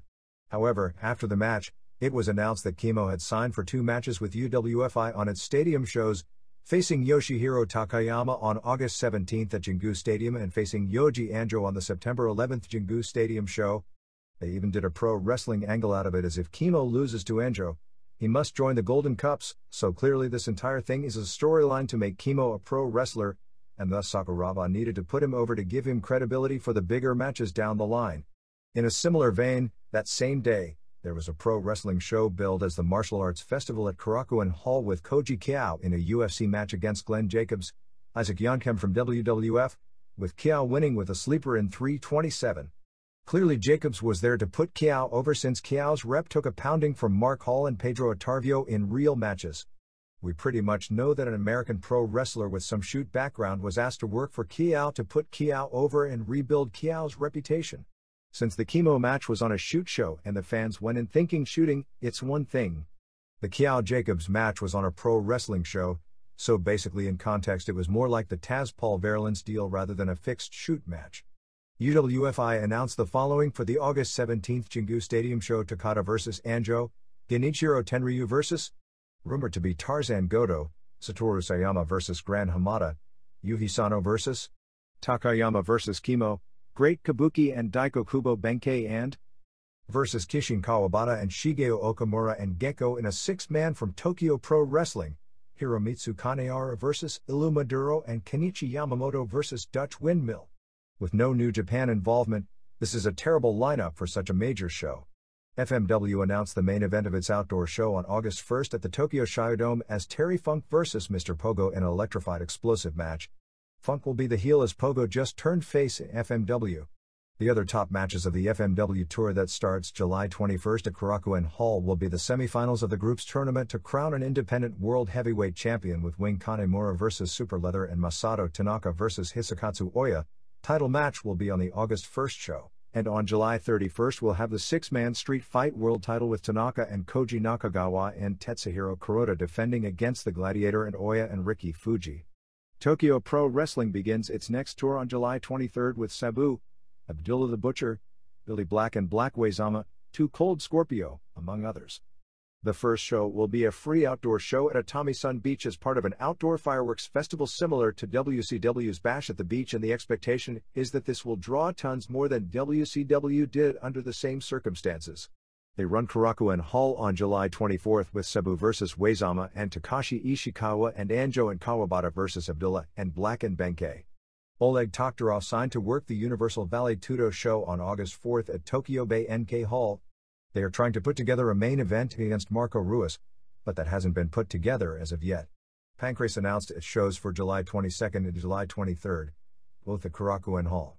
The highlight will be the Neo Blood, New Blood basically, tournament with the first round matches being Asami Shibuya vs. Kim Jong-won of Korea, Kunyoku Kyuma vs. Peter Williams, making his Pancrase debut, Kenichiro Yamamiya making his debut vs. Satoshi Hasegawa, also making his debut, and the top match of the first round will be Yuki Kondo vs. Semishult. 2 other matches will be Ryushi Yanagisawa vs. Yoshiki Takahashi and Frank Shamrock vs. Manabu Yamada. The July 23 show will have the semifinals and finals of the tournament, plus Funaki vs. Takafumi Ito and Minoru Suzuki vs. Vernon White. The main event on the ring's August 24 show at the Ariake Coliseum will be Yoshihisa Yamamoto vs. Ricardo Moraes, a Brazilian who will be managed by Renzo Gracie, that won one of the UFC events in Russia. Moraes is listed at 6'8", 250, and is a Gracie student from Rio de Janeiro. As I said, the line grows thinner as this would be the first Gracie family member to participate in what is pro wrestling. All Japan Women opened its singles Grand Prix tournament to determine the contenders' ratings for Minami Toyota's World Belt on July 14 at Korakuen Hall. In the main event, Yumiko Hata, who is getting the monster push as the shooter, beat Asia Kong in 14:06 with a chicken wing crossface, while other first-day tourney results saw Takako Inoue beat Tomoko Watanabe, Mima Shimoda over Kaoru Ito, and Reggie Bennett over Toshio Yamada. USWA. Because he had to stay in Connecticut an extra day to film the impromptu angle where Sid replaced Ultimate Warrior in the pay-per-view main event, Ahmed Johnson no-showed the main event on the July 8 show and was replaced by Brian Christopher, who beat Jeff Jarrett via DQ when Tony Falk interfered. Also on the show, Jerry Lawler and Bill Dundee lost the USWA tag titles back to Bart Sawyer and Flex Cabana in a match where Cabana put up his hair. The July 15 show was scheduled to have Jarrett defend against Sid Vicious. ECW. Other notes from the July 13 ECW arena. Inside Edition was their filming for an upcoming segment. The opener saw the Gangstas destroy the Samoan Gangsta tribe in 2:30. This was basically Heyman having an ECW team destroy a WWF team, even though the latter never actually worked as a team on WWF television other than standing in the aisle. Mikey Whipwreck beat Paul Loria, and after the match the Eliminators did a run-in and destroyed Mikey and then challenged Sabu. Mikey and Sabu came out for an impromptu tag match which was said to have been very good, ending when they used the total elimination on Mikey. The Dudleys, Bubba Ray and Dances with and Big Dick, beat JT Smith and Little Guido and Big Guido, area indie wrestler Primo Carnera 3, in a match reported as being totally messed up when Dick pinned Big Guido. The match was basically to set up another Big Dick vs. D. Von confrontation which got great heat. On July 12 in Allentown, Pennsylvania, before an estimated 900 main event saw Terry Gordy and Tommy Dreamer beat Raven and Brian Lee in a brawl all over the building. Eliminators beat Gangstas in a bloody bath among the top matches. Crowd was pretty hot for most of the show. Best match was said to have been a draw with Chris Jericho defending the TV title against Shane Douglas. There were some reported bad matches on the show as well, Sabu vs. Hack Myers and in particular a Bad Crew tag match against Havoc Incorporated that was embarrassing. Only matches we know of for August 3rd at ECW Arena are Sabu vs. Rob Van Dam in a stretcher match, Eliminators, Gangstas, Samoan Gangsta Tribe and Bruise Brothers in a Four Corners tag match and perhaps Sandman vs. Raven for the title, although that hasn't been confirmed. Talk of people like Vampiro, Dr. Wagner Jr. and Johnny Smith headed in. On Los Angeles Prime, not sure if this holds true for anywhere else, the show has been moved from 2 a.m. on Friday nights to 3 a.m. on Monday nights. Exaggeration of the week. The three-table bump Dreamer took on the previous show off the elevated section near the balcony was billed on television as a 25-foot drop. If it was, then the Bruise Brothers, who were setting up the table, are about 23 feet tall each. Here and there. There will be a memorial barbecue for Dick Murdoch on July 28 at the Caravan Club on 3801 Olson Boulevard in Amarillo at 3 p.m. with a band playing at night. A correction from last week's issue. Hulk Hogan's AWA Arena debut where the fans turned him babyface on August 9, 1981 took place at the Minneapolis Auditorium rather than the St. Paul's Civic Center as reported. The return of the AWA, basically Dale Gagner using the name to promote shows but with no involvement of Gagne's, on July 8 in Rochester, Minnesota ended up being a three-match show with Nails vs. Charlie Norris on top. Johnny Stewart became the new AWA heavyweight champion beating Twin Turbo in a match to determine the champ. Former pro wrestler Ray Eckert, who was a star in the 40s and 50s, passed away this past week at the age of 79. Border City Wrestling on August 16 in LaSalle, ONT is holding the Mickey Doyle retirement show with Doyle and Scott D'Amore vs. Zip and Leaf Cassidy, Doink vs. Brooklyn Brawler and Dan Severn, billed in his only pro wrestling match in the Detroit area in 1996, versus Geza Coleman Jr. The July 12 USA Pro Wrestling show in Birmingham, Alabama, which went head-to-head with UFC using Bob Armstrong, Tommy Rich and Abdullah the Butcher, drew approximately 800, which isn't bad for an indie these days. Don't have results, but Abdullah no-showed. Sunshine Wrestling Federation on July 22 in Miami and Dave and Mary Alper JCC. Ray Camarena, a Bill Anderson trainee known as Dick Danger, suffered a head injury on July 7 when he cracked his head on the floor doing a dive in a match in San Bernardino. An ambulance had to be called, but Camarena is doing fine now. UFC. The August issue of Mad Magazine had a UFC spoof. Syracuse, New York is still the tentative site for the September 20th pay-per-view show, although on the broadcast when announcing the next date, No location was announced nor was an announcement made about ticket sales. The bill to regulate UFC in New York passed the state legislature 148-0 on July 12, so it is being sent to Governor Pataki. The law won't go into effect until 120 days after the governor signs it, if he does, but since it won by that high a margin, a veto appears would be easily overridden, so legally that wouldn't affect the Syracuse deal.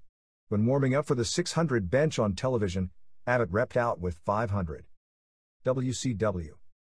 Nitro on July 15 at Disney Studios saw Rick and Scott Steiner beat Ice Train and Scott Norton in 10:43 when Rick pinned Train with a German suplex after Train accidentally splashed Norton when Rick moved. After the match they did an interview where Teddy Long came out to act as the peacemaker, and Norton shoved him down, which infuriated Train. It looked staged to the max. Dean Malenko beat Billy Kidman in 5:13 with a Texas Cloverleaf in a match where both guys looked great. Kidman has a lot of potential. Kevin Green, who got no pop, challenged Steve McMichael right then and there since he started camp the next day. Harlem Heat kept the tag titles beating Dick Slater and Mike Enos in 7:39 when Sherry kissed Slater, who was then schoolboyed by Booker T. In WWF, guys lose when they get kissed by a member of the same sex. In WCW they lose when they kissed by a member of the opposite sex. Medusa beat Malia Hasaka in 4:07 with a German suplex. It was okay. They tried to act like Hasaka was a Japanese wrestler. Well, she's of Japanese ancestry. Kevin Nash and Scott Hall then put the letters NWO over the WCW letters. Fans were chanting Razor and Diesel at them and they were total babyfaces. Meng pinned Arnold Anderson when Barbarian interfered in 10:58. Terrible match. Well, it was what the finish was supposed to be anyway, although Barbarian basically missed the clothesline that was to lead to the finish. McMichael and his wife came out. Deborah wasn't polished, but whoever came up with what she said did a great job. They challenged Green, who had already left.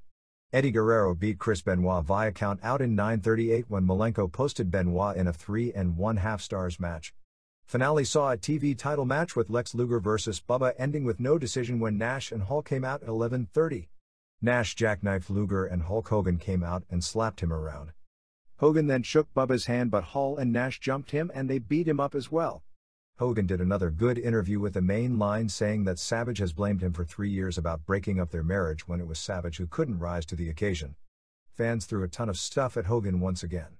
It looked staged on television because it was all empty plastic bottles, but those live said it was definitely not staged and they were going after fans left and right because fans were nearly getting hit with all the stuff thrown. They tried to make Hogan a heel, but 60% of the crowd was for him, but he turned himself into a heel with his interview. Earlier in the show the fans were chanting for Hogan. Steiners, Mang, Barbarian and Anderson all came out and surrounded the ring while Hogan, Nash and Hall were in the ring as the show went off the air. They really buried their own talent in the commentary because the entire show had the announcers say that with Sting, Flair, Savage and Giant gone, that the only one left was Luger, since he was the one they were doing the angle with, which pretty much tells everyone where the rest of the wrestlers stand. The Disney studio they do Nitro at holds 450 people, and the reservations are full through early August. I don't like the look of the TV show at Disney because you feel like you're watching Little League Baseball or adult softball in these makeshift grandstands, but there isn't much of a choice since all the Turner trucks are covering the Olympics. It was a better show than most of the 2-hour shows. TV ratings the past 2 weeks. For July 8, Nitro did a 3.5 and 6.3 share, 3.3 first hour, 3.7 seconds hour, as compared with Raw doing a 2.5 and 4.1 share. Nitro Replay did a 1.6 and 3.8 share, once again breaking the all-time record. For July 15th, built around Hogan, the show did a 3.4 rating and 5.8 share, 3.3 and 3.5 in respective hours, do a 2.6 and 4.2 for Raw. Nitro Replay did a 1.8, breaking the record yet again, with a 4.2 share. Other ratings for the weekend of July 6 saw WCW Saturday Night do a 2.5, Main Event a 2.2 and Pro a 1.3, while for July 13th, Saturday did a 3.0, which is phenomenal for the summer, Main Event a 2.0 and Pro a 1.5. Complete lineup for the Hog Wild pay-per-view show on August 10th is Giant vs. Hogan, billed now as Hollywood Hulk Hogan, Luger and Sting vs. Hall and Nash, Flair defends U.S. title against Guerrero, Harlem Heat defends tag titles against Steiners, Rey Mysterio Jr. defends Cruiserweight title against Ultimo Dragon, Benoit vs. Malenko, Medusa vs. Bull Nakano with the loser getting their motorcycle destroyed by the winner, and Ice Train vs. Norton. The week was spent at Disney with tapings every night. The Saturday night show was taped on July 9th. About the only item of interest was the debut of the Leprechaun, Buddy Lee Parker, real name Dwayne Bruce, as a member of the Dungeon of Doom who likes Jimmy Hart but is afraid of Kevin Sullivan. Mysterio Jr. beat Psychosis in a quickie. They had a screw-up in that the cheerleaders thought Greg Valentine was a face, so they had the crowd cheer him wildly to make it appear he was really over. Conan wore an eye patch selling the lousy high heel hit from the pay-per-view in a match with Top Gun, David Kennel. Conan did a run-in in a Horseman match but wound up getting beaten on, while main event saw Harlem Heat beat Public Enemy. During the week, besides tapings, they ran regular matches as attractions at Disney, 2 matches every few hours to give young guys experience.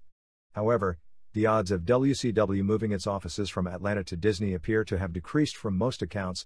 Nash and Hall are working house shows against Luger and Sting starting July 24th in Cincinnati.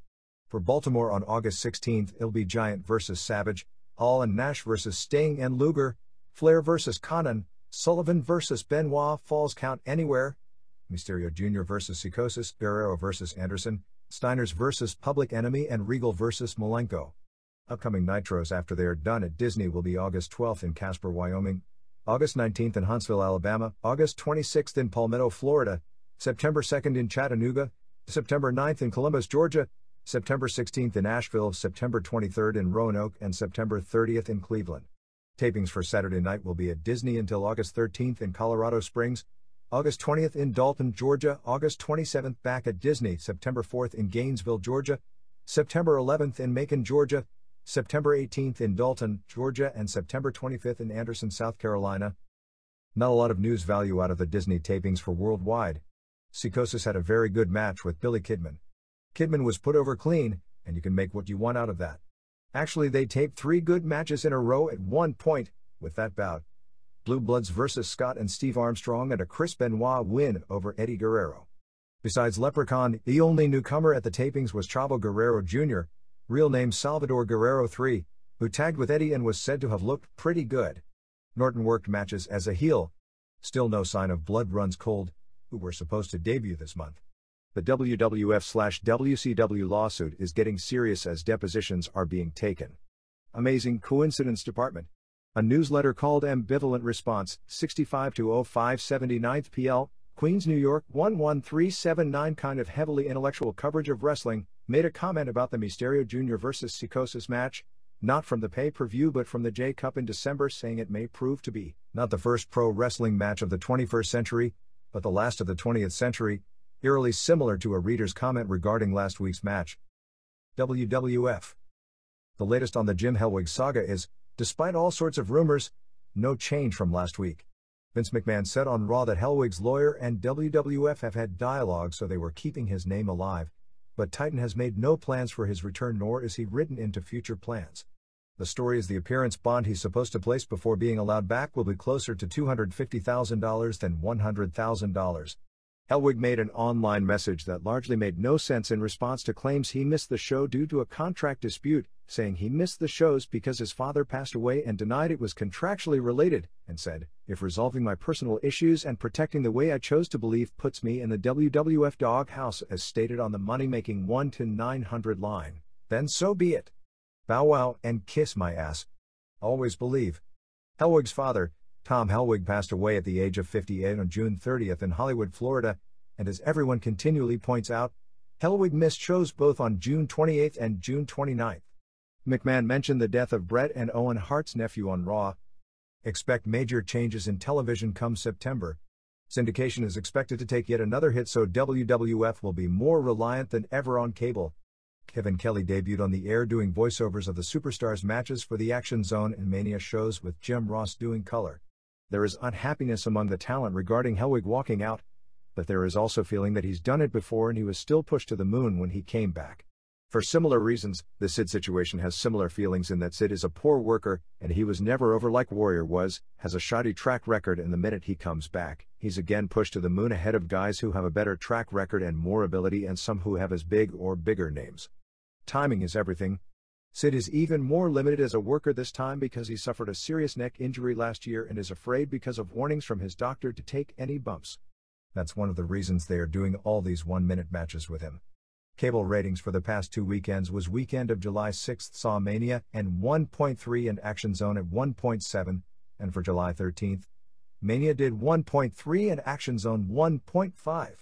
The situation with Davey Boy Smith is that Linda McMahon sent a 5-year contract to his lawyer, but at press time he hasn't signed it, although the delay may be partially because of the family tragedy. Barry Windham was also sent a contract but had signed at press time but is expected to sign. Weekend house shows were July 11th in Albany, New York, drawing $4,579 and $66,946. July 12th in Worcester, Massachusetts, drawing $4,556 and $73,630. July 13th in Portland, Maine, drawing $3,314 and $52,529, and July 14th in Bangor, Maine, drawing $2,022 and $34,238. Results were the same every night, with Shawn Michaels over Vader on top in 5 to 8 minutes with the superkick, Sid getting the quick win over Bulldog, Body Donna's winning the 4-team, etc. The Ahmed Johnson Goldust finishes saw Johnson first win via count out, but after the match he kept giving Goldust Pearl River plunges until the ref DQ'd him. In all cities, they announced about Warrior not being there and offered refunds. In Albany, they already put tickets on sale at the show for a Raw taping which takes place on December 30th. WWF has pulled out of Boston because the rent and union costs of running the new Fleet Center make break-even too high, so they'll concentrate on the Worcester Centrum instead. They did a segment with TJ Hopper as a plumber with him bending over as his pants going down and his butt showing. Both Kurt Hennig and Jerry Lawler on the respective shows came back with the "Say No to Crack" line. On Raw on July 15th, they ran a storyline throughout the show taped a few days earlier in Hartford, Connecticut, not at a house show. They just brought the guys to the Civic Center and spliced it into the show as an angle where Camp Cornette ambushed Michaels and Johnson, and Sid came driving up in a Lincoln and nearly crashed into the building before chasing the heels away into their own car. It wasn't a good angle, actually it was pretty lame, but it was good that they got something done. Originally in the show for that week was the angle where Warrior, Michaels and Johnson made the comeback on Camp Cornette in the ring taped in Green Bay. McMahon is making an effort to sign a lot of the key guys to 5-year deals as he apparently wants to avoid more Hall/Nash situations. 123 Kid was given his release this past week and he's expected to join WCW's Outsiders.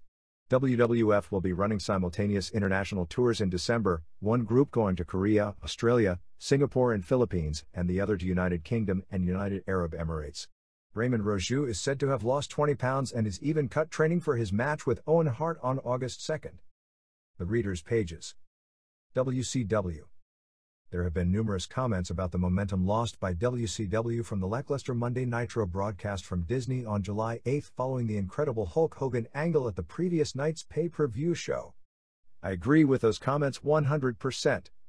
However, the problem with Nitro had little to do with the performance of the wrestlers or even the booking. It was the setting and the crowd. I've attended many Disney tapings over the past 2 years. Admittedly, the set looks good on television, and WCW loves going there due to the state-of-the-art equipment, the red carpet treatment from Disney officials, and ongoing negotiations concerning a long-term Disney relationship. As has been reported, the vast majority of attendees at Disney tapings aren't wrestling fans. The crowd mainly consists of Disney park visitors looking for a quick respite from the heat. As for the crowd for the July 8 Nitro, I'd be willing to bet that less than 10% of them attended, saw or were even aware of what happened at the previous night's pay-per-view show. I'm not even sure if the front row that was on camera knew they were at a pro wrestling taping, or they were at the Indiana Jones stunt exhibit across the street. Additionally, the lackadaisical exiting of the crowd directly behind Nash and Hall being interviewed by Gene Okerlund at the end of the show looked real bad. I attended the show in Daytona Beach. The heat, anger, and emotion from the crowd at the end was unlike anything I've seen in more than 20 years of going to wrestling matches.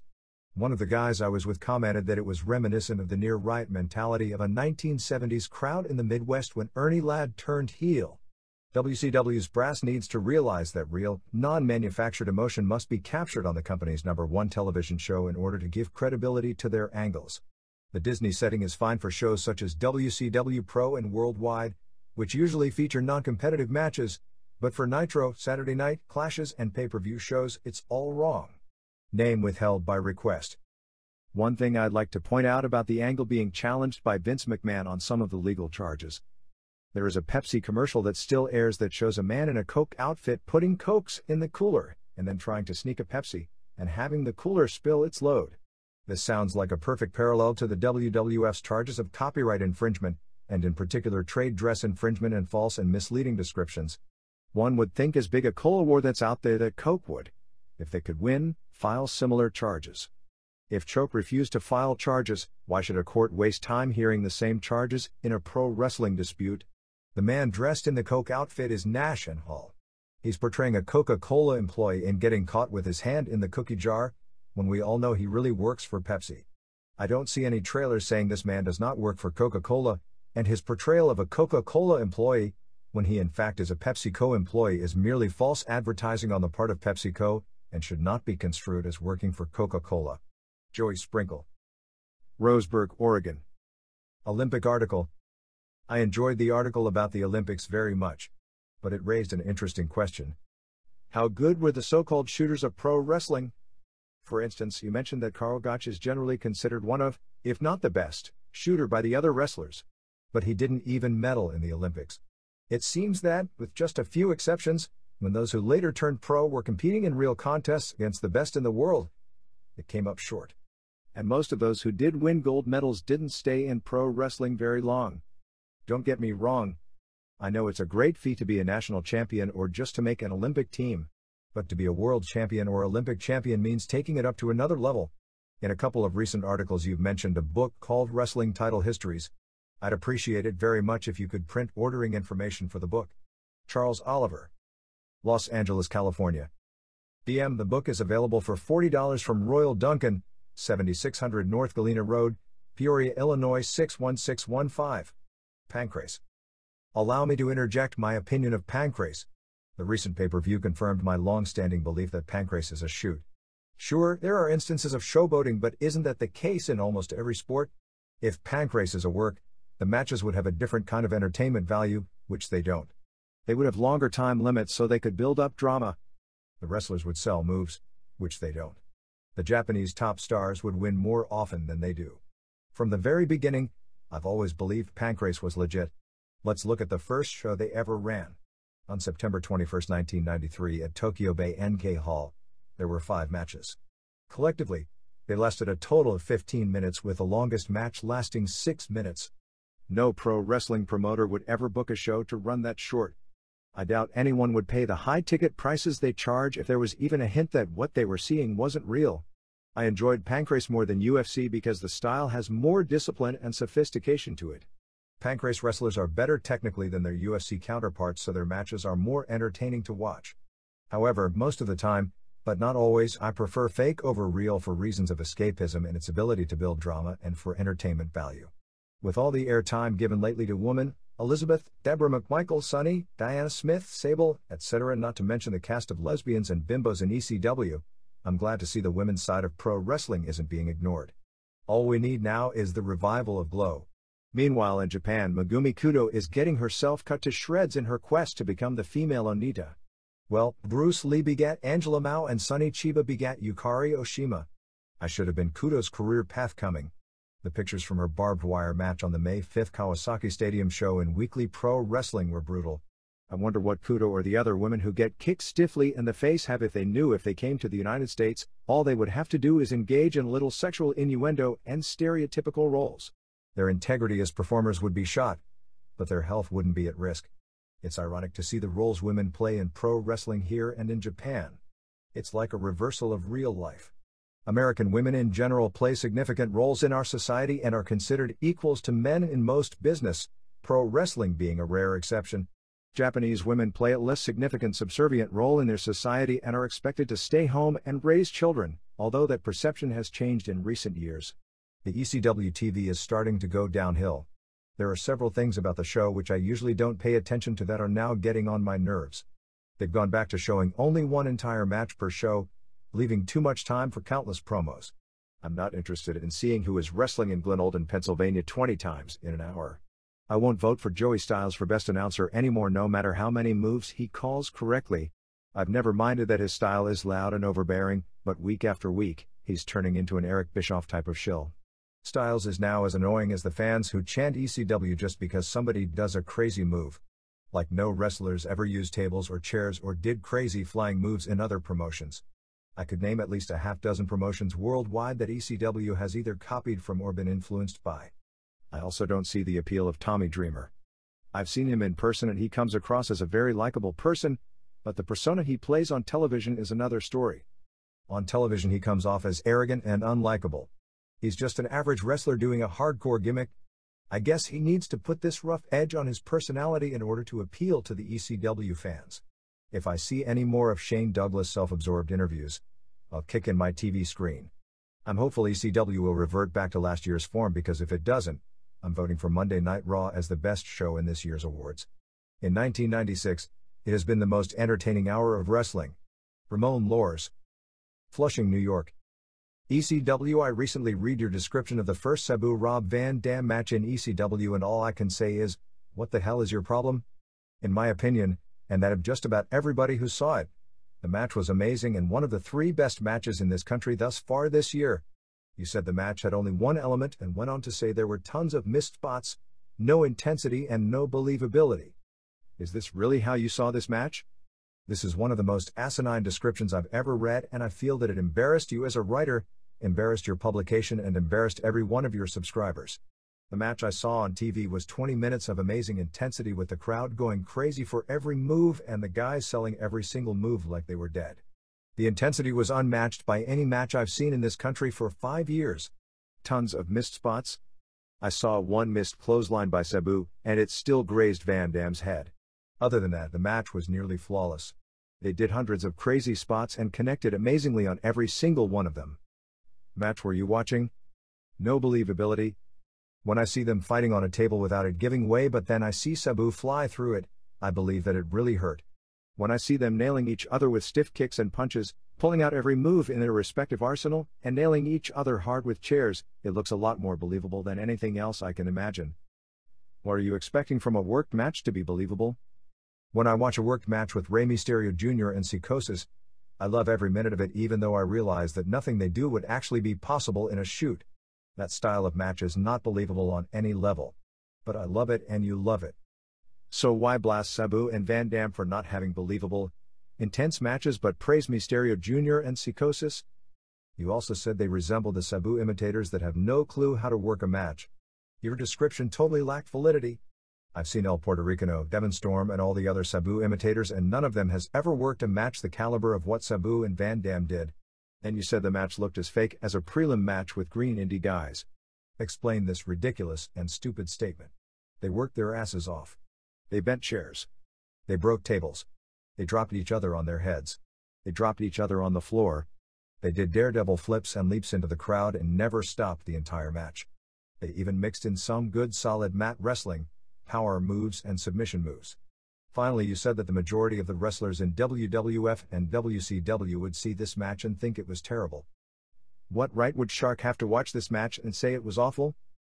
Or Duggan? Or Hogan? Or Meng? Or Yokozuna? Or Undertaker? None of these men have worked a decent match in the last 10 years, and some in their entire career. The talent roster of WWF and WCW would have no right criticizing this match because they all wish they could put on the kind of performance Sabu and Van Dam did. When has a crowd ever watched a match with Big Bubba and cared? So if he watched the match, saw the crowd chanting both men's name and the name of the promotion and say they aren't any better than me, that's bull. Lastly, I have a couple of comments for Stephen Grant. He said that ECW is about as real as Bushwhackers matches. When I see Sandman and Pitbull number 2 take chair shots to the head that bend the chair without putting so much as a hand up, I believe it. When I see Sandman put welts on jobbers' backs with a cane, I really think he is really destroying them because I can see the damage. In ECW, guys legitimately get metal chairs bent over their heads, get put through thick tables, bend metal guard rails with their bodies, and have the most believable looking brawls I've ever seen when I see someone run to the ring with a garbage pail full of weapons and beat the hell out of whomever is in front of them. I've never seen wrestling as believable looking as ECW in this country. Why don't you ask Brian Lee to throw you off the upper stage or choke slam you through 2 tables? Or ask Sabu to DDT you through a table and see if it's believable? ECW is the best wrestling I've ever seen in this country, and I've been a far for about 12 years. It amazes me how people try and downgrade the greatness of ECW just because they aren't as big as the 2 garbage wrestling promotions that I'm forced to watch every Monday night and forced to read about the next Monday. The next time you watch ECW TV, Please remove your head from your ass before reviewing the matches and give a fair and unbiased opinion to the readers of your publication and try and regain your now lost credibility. Andrew Kessler. Brooklyn, New York, Japan. Although I'm an ardent fan of Japanese wrestling, I'd like to make some points ignored. First, the New Japan vs. UWFI feud came at a time when Keiji Muto was having excellent title matches and just finished winning a very good G1 Climax tournament. The concept of the feud didn't make any sense since all the matches were worked strong style while under the New Japan banner. Why would New Japan wrestlers work a style that they don't use regularly? I can't ignore the amount of money made by the feud, but it ruined the heavyweight division in New Japan. Currently, Muto has no role in the company and hasn't had one excellent match since the feud started. His greatest strength is being able to wrestle a junior heavyweight style while being a heavyweight. That's all been neutralized. New Japan admitted having no worthy contenders for Shinya Hashimoto by having that embarrassing tournament for a title shot with the likes of Hiroyoshi Tenzan, Osamu Nishimura, Satoshi Kojima, and Michiyoshi Ohara, which took up valuable television time during the Super Junior tournament. The tag team division isn't much better with them pushing the Golden Cups as a top team. The only good tag team matches are with the Junior Horsemen. I had to criticize All Japan because I love the fact there are always clean finishes in the middle of the ring, but their handling of Dan Crawford and Doug Furnas is ridiculous. They haven't been on television more than 2 or 3 times in the past year, and are basically a jobber tag team. They should be in the mix with the top teams. Can someone explain why Yoshinari Ogawa got to win the junior heavyweight title? Did anyone see the match Crawford had with Rob Van Dam last year and all the average title matches Ogawa has had since winning the title? Craig Collins. Ansonia, Connecticut. Ray Stevens. Thanks for the nice article on Ray Stevens. It was quite a poignant statement when you said that his passing was like the closing chapter of a time that ended long ago that millions grew up watching. Like yourself, I watched Stevens while growing up in this area. The first Cow Palace house show I ever saw was in February 1970 with Pat Patterson vs. Peter Maivia and Ray Stevens vs. Fred Blassie as the main events. I went with my dad and brother and later saw the legendary Patterson vs. Stevens death match in July of that year. I saw Stevens in 1971 lost to U.S. title to Paul DeMarco. In the mid-70s, while visiting relatives in Chicago, I saw matches and interviews with Stevens and Nick Bockwinkel along with the likes of Billy Robinson, Vern Gagne, Crusher, and Bruiser. Also, thanks for mentioning Ray's last appearance in March on the Newark Public Access channel. I was able to get a tape of the show, which sadly, was his last television appearance. Without the Observer, I wouldn't have ever known about it. Marshall Fish. San Mateo, California. This is the end of this conversion. Be sure to comment and subscribe. See you next time.